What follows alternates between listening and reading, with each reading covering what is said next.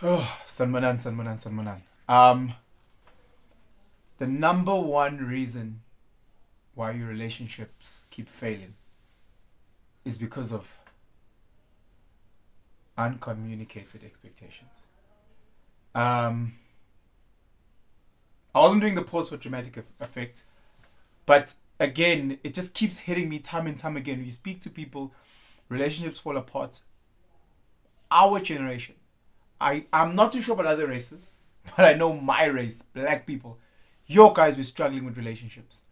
On the one side, you've got sisters complaining that Amachita are losers, there's no good men. On the other side, you've got men that are complaining that sisters are just chasing money, that sisters are this, slay queens, blah, blah, blah, fuck boys, And then we fail.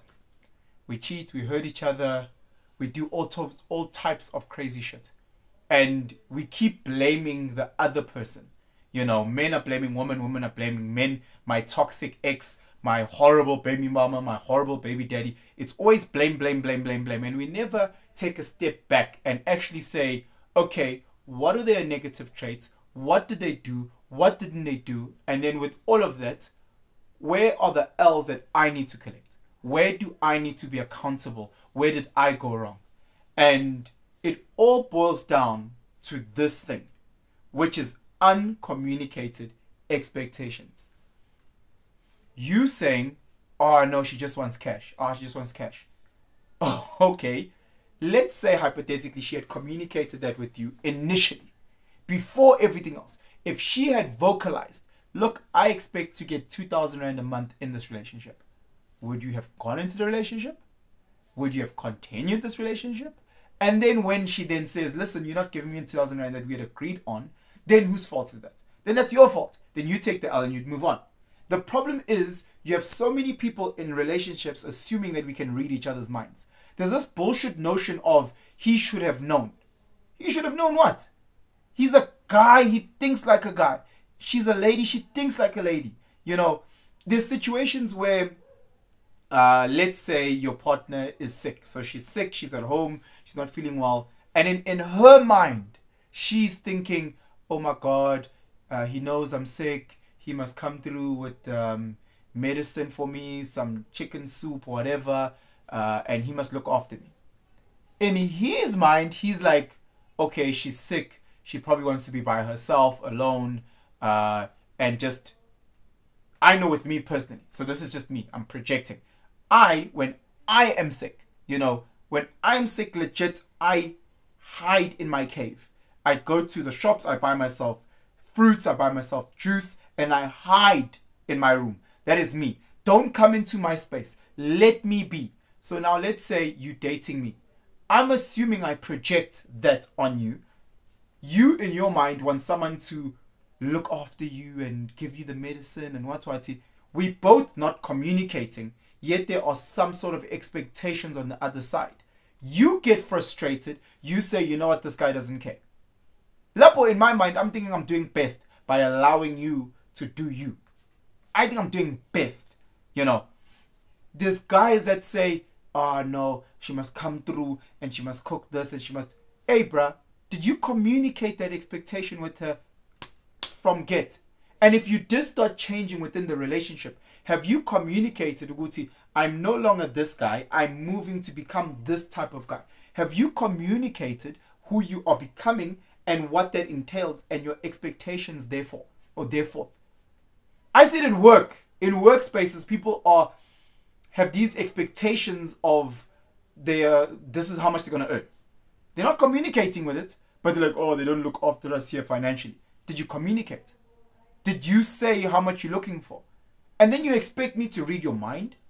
You know, you see employers expect their employees to do this and this and this. Be proactive here, take initiative here.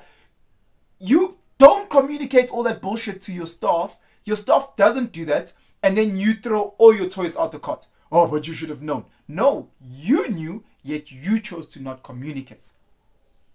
Now with all that said and done, just because you communicate your expectations does not, I repeat, does not mean Uguti, the other person will now do it. Understand that. It's your fucking expectations. Just because You have communicated to her that you want a lady who will serve you with a tray on her knees, and while you're eating gives you a bit of a gobby. Doesn't mean she has to. All it tells us is that now you've set the rules of engagement. She can now choose to play or not play. And if she chooses to not play, perfect, move on, find someone who will.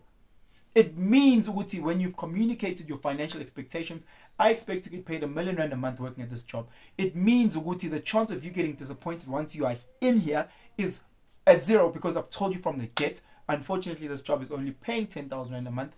We can't pay you anything more, let alone your R1 million a month. Therefore, this is what we can do. You don't sign on any dotted line. There's no continuation. You don't feel like we're taking advantage of you. There is no failure in this relationship that we have not built. Guys, communicate effectively what is in here. Put it out there to your partner, to your boss, to your staff, to your this, to your that. Have these communication skills. Stop with these uncommunicated expectations that you're putting on others. Because others, because they're not mind readers, won't do the shit that you expect them to do. Then you will feel let down. Then you'll say they don't care, they don't love you, they don't this, they aren't hardworking, they don't... All these things to break them down, and that's the beginning of the end. Communicate, guys. Effective communication. I've always said, Guti, we've got this thing where females speak Spanish, men speak Chinese, or Mandarin. Already there's this huge breakdown because we fail to understand even when we try to communicate, let alone when you don't even try. Let alone when you're not even clear and say, this is what I expect. 1, 2, 3, 4. Can you meet me here? Oh, you cannot? Let's not even begin this relationship. Let's not even begin this relationship, because should you not be able to hit 1, 2, 3, 4 of my expectations later on, if I settle for just 2, I know at a later stage I will expect 3 and 4. Should you not be able to get there, we will then go on to rocky plains. We will then fail in this relationship. Have that communication from get. That's why at work you have contracts. I expect you to work 45 hours. I expect you to be at this job at this time. I expect you to dress like this. I expect you to hit these sale targets. I expect you to do 1, 2, 3, 4. Can you do it? Yes or no? Yes, I can. Sure, I've communicated. Now, if we have to have a hard conversation, I'll say, look, I've communicated these expectations. You have not met them. What is happening? How can I assist you in achieving what you agreed on? That's the situation. Can I assist you in making sure that what we agreed on, have you changed and become someone else? Do we need to tailor these expectations? Are you no longer able to meet these expectations that we've agreed on? What is the situation moving forward? That's the communication we need to bring into relationships. Clear, honest communication. This mind reading bullshit, fucking gents, she can't read your mind. She can't read when you're horny. Tell her. Tell her when you're hungry. Tell her when you're frustrated. Stop being fucking passive aggressive. Busy. Now you're a fucking ogre in the house. Tell her. Tell her why what she did annoyed you. Tell her why what she said rubbed you the wrong way. And then say, these are my expectations from then on. Ask her, please, can you meet my expectations? This is what I need. And should she say no, then let's see what compromise we can get to from there. See how you can assist her in assisting you from there. But don't just, now you're angry. Now you don't want to talk. Being a passive aggressive little bitch because you can't communicate. You have all these unexpected or uncommunicated rather expectations that you are failing to take through to your partner. And then you're angry at her or you're angry at him. Fuck, guys.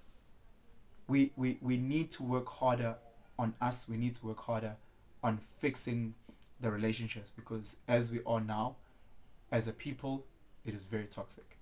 So again, this is just my opinion. Who am I but one person? Let me hear from you guys. Comment, share, like, subscribe. Ngiyanithanda, guys. Thank you so much. Sure.